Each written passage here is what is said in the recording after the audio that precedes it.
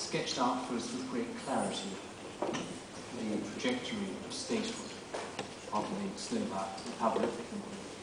You have spoken with passion about your vision for the future. I was particularly taken about your comments, both in the address and towards the end of the address, about the role of universities.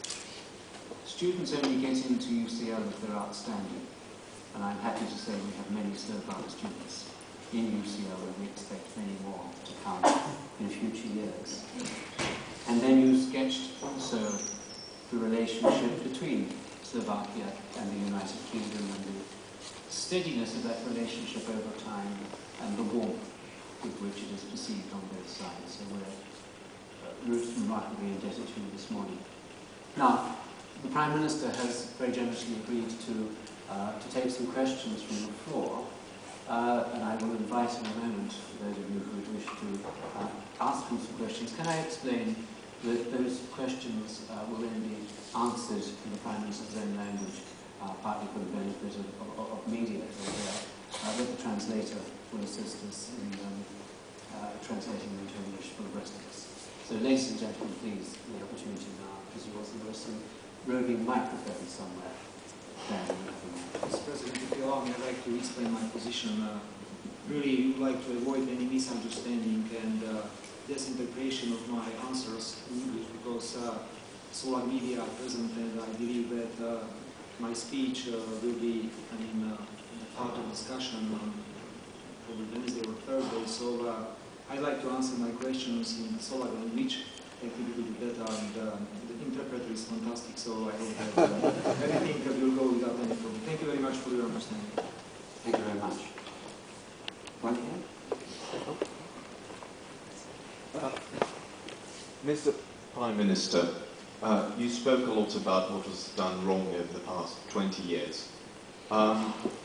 As a student from Slovakia, I came in to study medicine because of UCL's reputation as one of the best universities in the world, as you said. The situation in Slovak universities is very different, and I fear more and more people will go abroad to study, leading to an academic brain drain. In concrete steps, how do you plan to improve university education in Slovakia to a level where it can compete with top European institutions, and where thus preventing this brain drain and perhaps even attracting some of us back to Slovakia? Ďakujem pekne za vašu otázku. Máte pravdu, že slovenské univerzity sú medzinárodne hodnotené veľmi slabo a najlepšia slovenská univerzita, Univerzita Komenského v Bratislave, je niekde medzi 400 až 500 miestom, ak si teda dobre pamätám túto informáciu. Thank you very much for this question. You're right saying that Slovak universities are not evaluated very high internationally. The best Slovak university is the Comenius University, and still it ranks between the 400 and the 5th position in the world. Veľmi stručne sa pokúsim vysvetliť dôvody, prečo sa nachádzame v tomto stave. Very briefly, I would like to elaborate on this. Predovšetkým urobili sme, použijem tento výraz, množstvo chýb tým, že sme dovolili vytvoriť na Slovensku obrovské množstvo vysokoškolských zariadení bez príslušnej kvality. First of all, we did many mistakes, mainly in the fact that we allowed the situation in which too many universities were created with not always high quality. Rozpočet určený pre vysoké školstvo bol takto rozdeľovaný na veľké množstvo inštitúcií. And it means that the budget for universities was distributed among too many institutions. Nedostatok finančných prostriedkov spôsobil nízku kvalitu pedagogického zboru. Lack of financial means caused also low quality of teachers. Na druhej strane, profesionálni a dobrí učitelia a pedagógovia museli často vyvíjať ďalšie aktivity popri vyučovaniu, aby si dokázali zabezpečiť určitý slušný životný štýl. At the same time, university teachers were forced to take another job to provide for their decent lives. Neviem porovnať kvality lekárskych fakult, ale môžem povedať porovnanie právnických fakult. I cannot compare the qualities of medical faculties, however, I can compare law faculties. Opäť sa však musím vrátiť do obdobia pred rok 1989 a povedať, že ak dáme nabok ideologické nánosy, tak štruktúra a kvalita vyučovania bola podstatne systematickejšia, ako je tomu teraz.